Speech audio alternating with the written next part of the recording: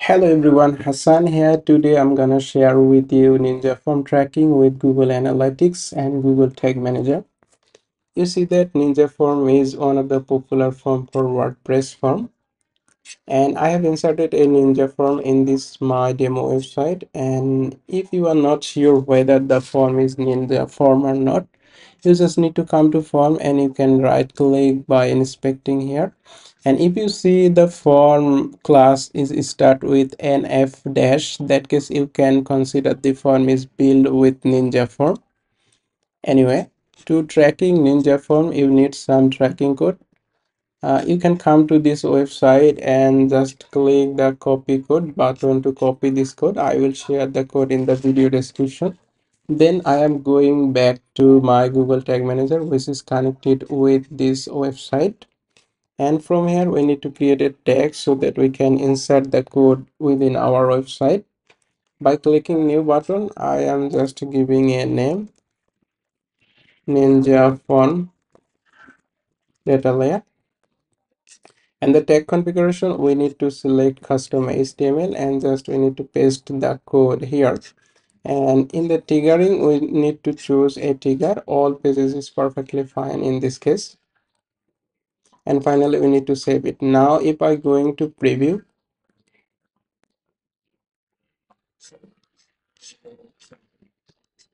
I'm just directly going to the page where the form is. And this is the form, and Google Tag Assistant is connected with my website. And you see, this is the preview. Now, if I submit the form with some dummy information,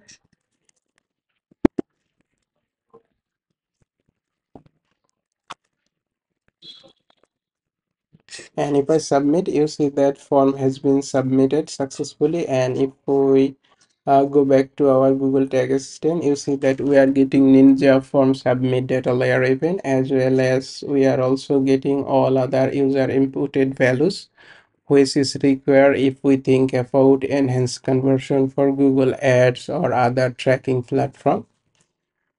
Now I am going to share with you how we can track this form with Google Analytics. To do that, I am going back to my Google Tag Manager again.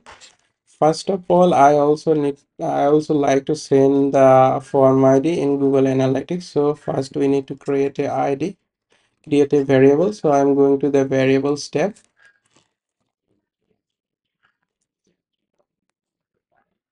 And from here, I need to just click new button and data layer variable form ID. And from here, the variable configuration, we need to select the data layer variable, and in the data layer variable name should be exactly matched with the name how we are getting here. So I'm just copy the name. Actually the name is exactly same as this, but this title, and it totally up to you. You can give any name whichever you like here. And from here I just need to save it. And then we also need to create a trigger. By clicking the trigger step, I am clicking new button, and then data layer event, and then I can give the name as same name. The name is totally up to you. You can give any name. It doesn't, it is, there is no right or wrong. And from the tag configuration, we need to select the custom event, and the name is should be exactly matched with the name how we are getting here, like this, and save it. Now finally we need to create a tag, by which tag we like to send information in our Google Analytics. By clicking new, we like to create a new tag, GA4. I am giving the name as GA4 dash because we are going to send this information in our Google Analytics. And then we can give the name contact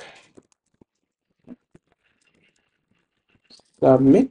The name is totally up to you. And the tag configuration, we need to select the Google Analytics, and from here we need to choose the Analytics GA4 event, and we need to set the measurement ID. I have already created constant variable where I put my measurement ID. In case you also can directly put the measurement ID here.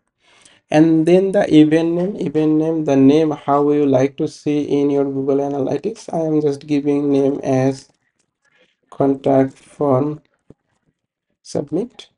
And then event parameter, I like to send the form id. We have already created the form id. We can click here to get the variable like this variable we have created, and then save it.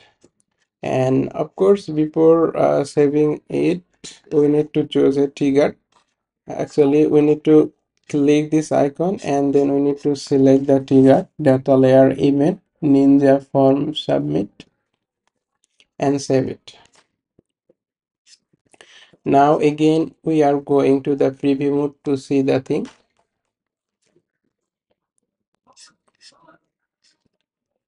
This is connected with my website. I am giving the name, email address,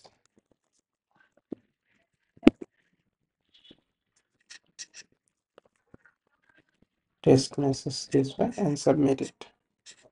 Now if we check here, we see that the ninja form submit data layer event, as well as we see that the GA4 contact form submit event has successfully fired. And if we going back to our Google Analytics dashboard, from the admin we can go to the debug view, and from the debug view we can see that our contact form submit event has successfully sent to our Google Analytics. And we also see that our form id is successfully shared in Google Analytics. This way you can easily track ninja form submission to your Google Analytics. Now I am discuss about how we can collect the other information from data layer here. For example, if any case we need the email address, first name, last name, phone number, how we can collect those information. To collect this information, of course we need to create variables. So I am going back to my Google Tag Manager and variable tag. Now I am like to create the variable data layer variable, maybe email address, form email address. And here the variable configuration, we need to select the data layer variable, and we need to put the name of the variable.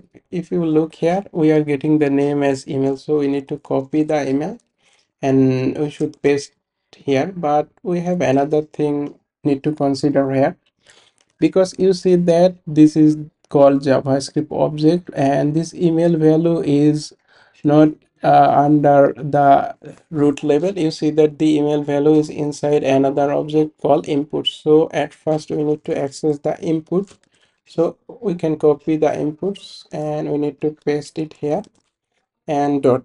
By giving dot, that means we are accessing the input object, and inside the input object our variable name is email, so we need to copy the name and paste it here and save it. This way I am also creating others required variable. So I am clicking here, and by clicking three dots we can easily copy everything. This is the email address and this is the phone number, phone, and the name should be here phone, because the name is here called phone, and save it. As well as we also like to collect the first name and last name. From here cop sorry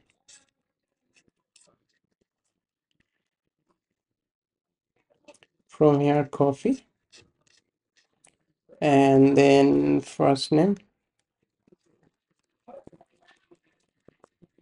and first name should be exactly matched with how we are getting the name here, because it is inside input. So this is the first name, and the from first name and from last name. And from here our name is like this, so we can give the name as this. Now if we preview thing again, let's see what happened. Just I am giving a name.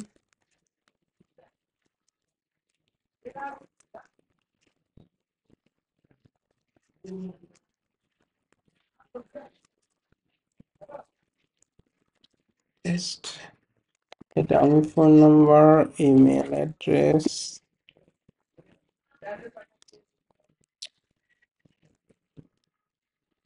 this way, and submit it. Now, of course, we are getting the Ninja form submit, but if we check our variable, you see that we are getting all of the information. We are getting our email address, first name, last name, phone number, and everything. Actually, the name is little, actually, the name I need to rename a little bit. So the correct name should be this.